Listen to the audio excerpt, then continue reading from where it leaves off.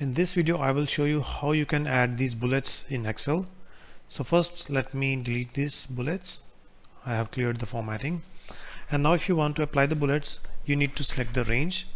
So it is already selected, then press Ctrl 1. You will see this format says dialog box, and here in this box go to number tab if it is already not selected, and then go to custom category. Here I need to specify the format, and to specify this format I will use one of these symbols, and these are the numbers that can be used with Alt key to get this symbol. For example, if I press Alt 7 here, I will get this bullet. So let me do it, Alt 7, and I get this bullet. And after this press a spacebar and then add @ symbol. At symbol represents the text of this range. Okay, as you can see the sample here. Now click OK, you'll get bullets. And now if you want to indent this, select this range and click on increase indent button in the home tab.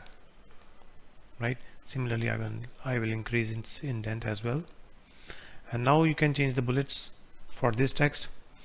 Select it, press Ctrl 1, and here change the bullet to something else. Let's say this number 26, Alt 26, to get this right arrow. Right, similarly for this I need some other bullet, let's say this one.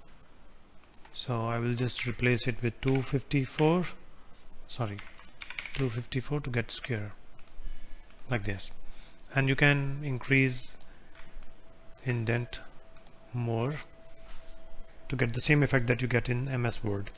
Right, so this is how it is done in Excel. That's it. Thanks for watching.